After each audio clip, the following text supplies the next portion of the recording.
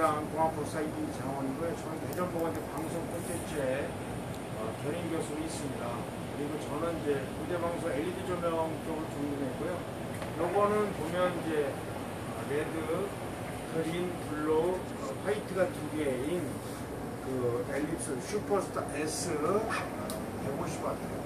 180W LED 조명을 소개하도록 하겠습니다. 요거는 색온도가요, 3200K도 되고, 이렇게, 이제 5600, 6500K, 좀 산 색깔 두 개를 섞어서 쓸 수 있게끔 이렇게 두 개를 해놨습니다. 그래서 굉장히 좀 아이디어가 좋죠.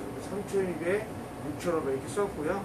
그 다음에 하나씩 연출하도록 하겠습니다. 요거는 레드입니다. 레드를 이렇게 표현을 한 거죠. 그래서 레드로 레드 효과를 준 거고요. 요게 한번 줄이겠습니다. 그 다음에 요거는 그린이죠. 그린입니다. 그린을 그거를 보여드린 거죠. 그린.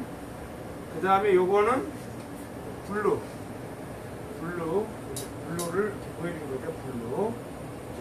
그 다음에 요거는 좀 화이트인데 요거는 3200K 정도 나오게끔 색온도 조정이 됐고요. 요거는 6500K.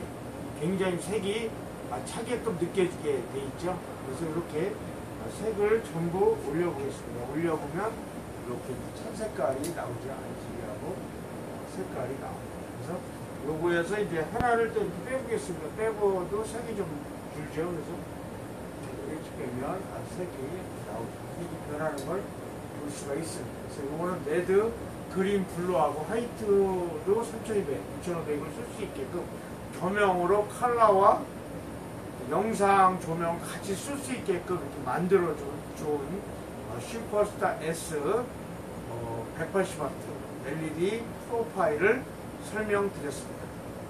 그리고 요거는 DMX 5 채널이에요. 그러니까 하나는 디머, 레드 2 채널, 그린 3 채널, 블루 4 채널, 그 다음 화이트 5 채널, 그 다음에 6 채널 이렇게 되어 있습니다. 그죠? 그래서 채널 수가 많죠. 채널 수가 하나, 둘, 셋, 넷, 다섯, 6개.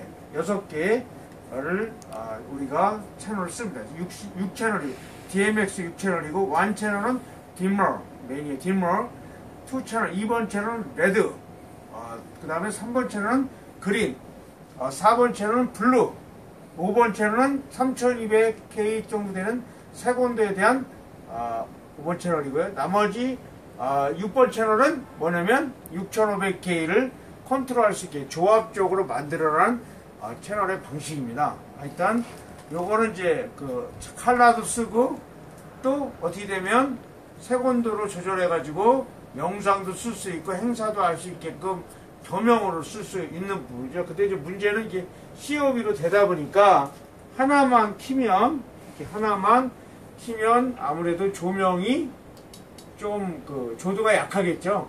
이제 그래서 이런 조명을 쓸 수 있는 부분이 있는데 RGB는 RGB대로 쓰고 또 화이트 조명 쓰고 영상용은 또 색온도를 화이트 조명으로 문제가 없지 RGB를 섞어서 쓰면 또 너무 차기 때문에 영상이 좀 굉장히 느낌이 안 좋을 수도 있고 여러 가지 어려움이 있죠. 그렇죠? 그리고 LED 전광판을 우리가 이렇게 보면은 보통 할로겐 조명 3200을 넣으면 거의 목사님이 얼굴이 뻘겋게 나오는 게 많죠. 그래서 블루 값을 레드 값을 많이 빼죠. 레드 값을